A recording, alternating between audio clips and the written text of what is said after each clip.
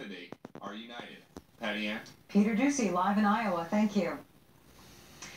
Well, Hillary Clinton gets briefed on national security for the first time as a presidential nominee. This happening today amid criticism from Trump and other Republicans who say her handling of classified information while at the State Department should disqualify her from accessing sensitive intel again.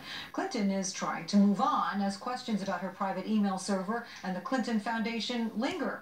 Molly Henneberg is live in Washington now. Hello, Molly. We heard Trump talking about this just a short time ago, the calls for Clinton to release her schedules from her time as Secretary of State. What more can you tell us about that?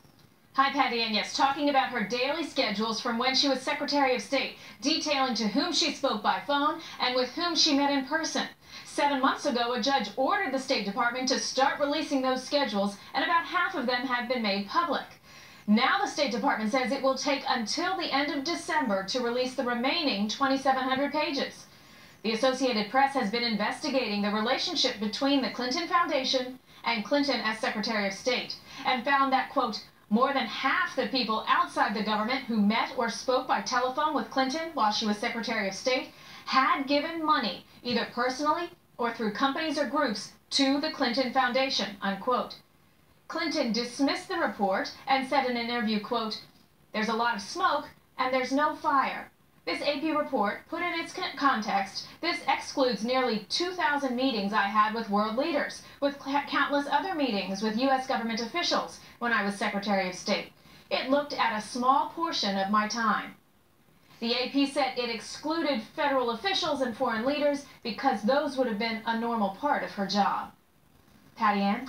Molly, what is the Trump campaign saying? The Trump campaign says voters deserve to know the truth before Election Day.